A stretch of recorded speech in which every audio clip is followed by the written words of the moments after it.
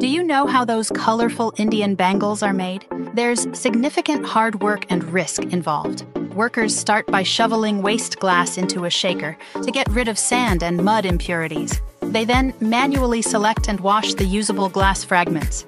These washed pieces are conveyed to a furnace and melted into searing, hot glass liquid at over 1,000 degrees Celsius.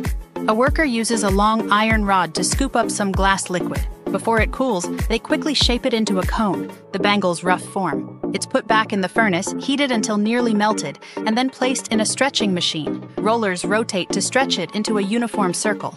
After cooling, strings of bangles are created. These bangles are taken to the next processing area. Workers there separate them and polish the broken ends. To avoid hand injuries, the bangles are heat-treated. High temperature and surface tension round off the sharp parts. The 24% lead in the glass makes the bangles soft and less breakable, and they're highly favored by local women.